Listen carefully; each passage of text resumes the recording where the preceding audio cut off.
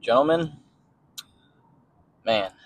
So recently I saw something on a YouTube post, and it said that you should gain some life experience before you start a YouTube channel so you don't become a professional yapper. And damn, this thing's shaking a lot. And you know what I say to that? I say that's pretty pessimistic because, like, what if you're just down in the dumps and you don't have any confidence? You're not the best speaker. You want to get better. You just want to start somewhere. And then somebody is telling you, no, you should achieve this, this, and this first. Like, isn't that the point of not procrastinating? Isn't that the point of doing something that's good enough instead of doing something that's perfect? And that came from somebody who honestly supports those beliefs that, like, yeah, you should start something before you know if you're good enough. So that's a little hypocritical. Maybe that person is seeing too many people create YouTube channels and not actually giving enough value. But the thing is that you don't know what's valuable to a random person on the internet.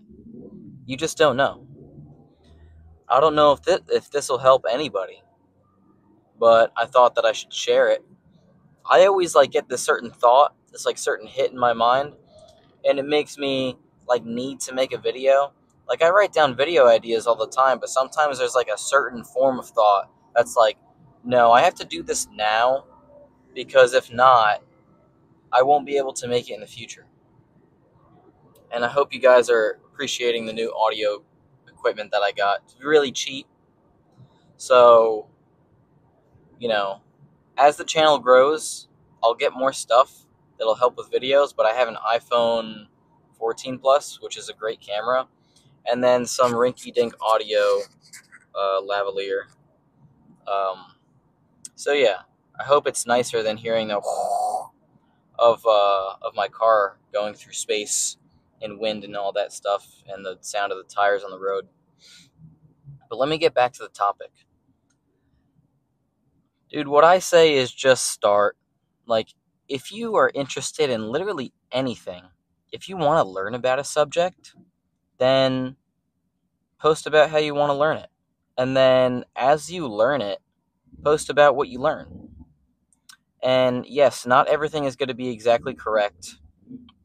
Not everything that we know in science right now is exactly correct. And you know why? Is because the future is uncertain.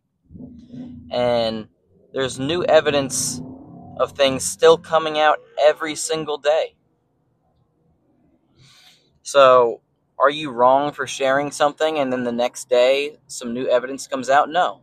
Are you wrong for sharing something that you fact-checked but might actually be wrong? No. Because you're sharing to the best of your ability and the best of your knowledge.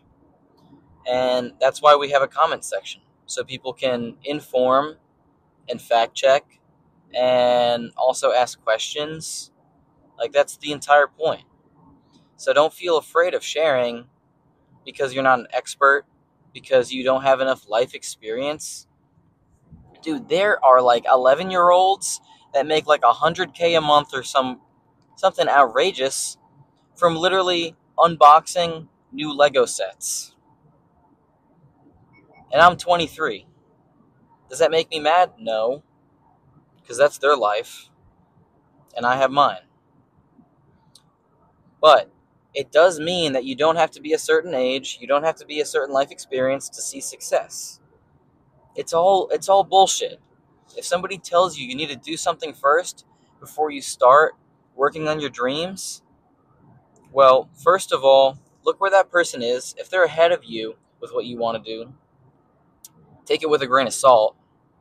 But if they're not, if they're nowhere near where you want to be in life, just don't listen to them. Just don't.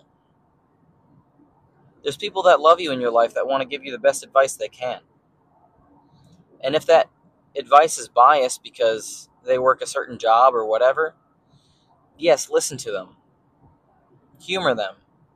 Be a listening ear, be a good student, because I'm sure that person is probably older than you. Be a good student, but also just remember